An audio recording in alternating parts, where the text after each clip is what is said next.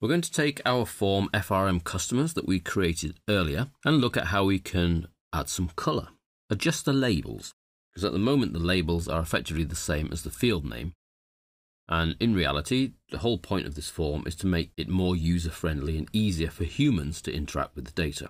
Well, that's going to be a little easier if the labels are easy to read for a human being. And we're going to look at how we can add fields that we don't already have on the form.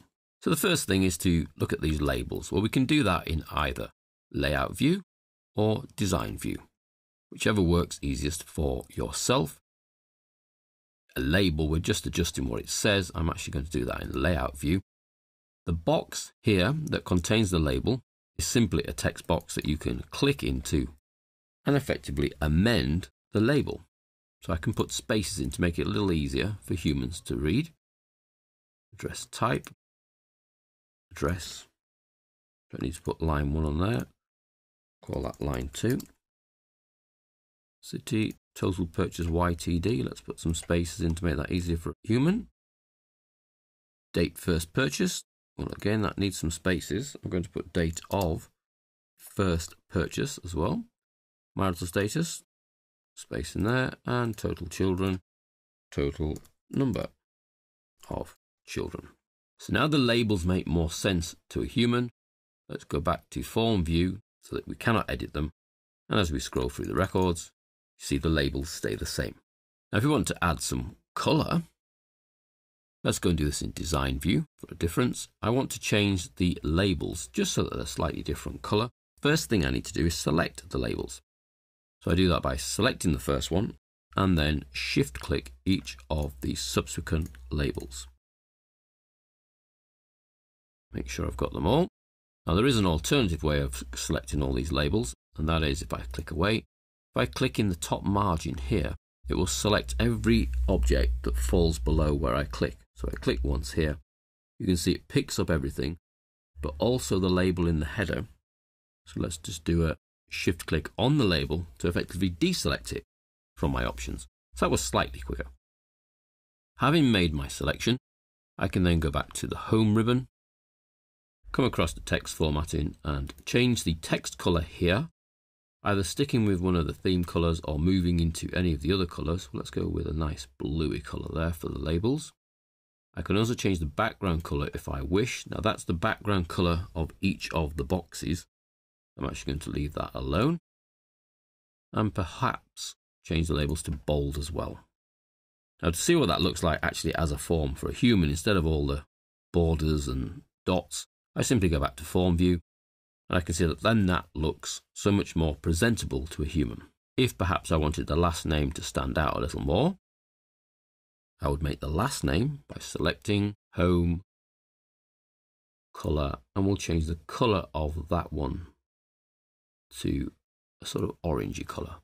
Well, that way, when I go back to form view, it stands out a little more when people are looking through the form. So I can change the color of the labels, but I can also change the color of the data if I wish. Going back in form, design, or layout view, I then select the fields I wish to affect. So I can do that at the top here in the margin again. Notice you've got to be careful where you click because it's everything below the black line, or click and drag and everything that is encompassed then will get picked up. Still miss the marital status. Let's go a bit further over. Got it now. So you don't need to go outside the field. You just need to effectively cross the field and it will get selected.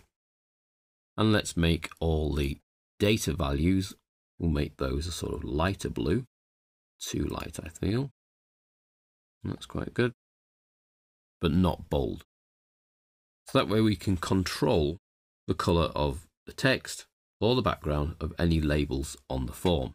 In fact, you can see here the background color for that area. Let's go back into design, select that area, which is the form header. Go to format on the design tools, and we can actually affect the background color here. So I can change the background color. Let's go for a light green of the form header. I might want to then change the header for the form. At the moment, it's called FRM customers, which is the name of the object. Let's drop the FRM. That's not going to mean anything to a human. And resize our label, because we can also adjust the alignment. I've made that central line, but within its own little box. If I make the box wider, it moves further across. Let's set the background color for that box to a light grey and the font color to green. I just need to adjust the height a little because I don't need the whole height, and I can move it. So it's just an object on my form, just as that's a label object and that's a data object. These are called controls because they pull the data in, and this is simply a label.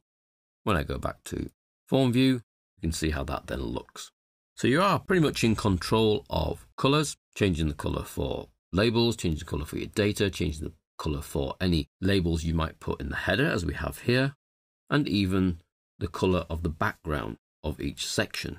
It's a separate section for the form header, form footer, and the detail, all of which could be a different color. Obviously, you've got to have a little eye on some kind of style.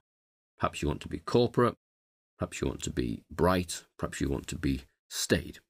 So you need to choose the right colors to get the right image across for your forms.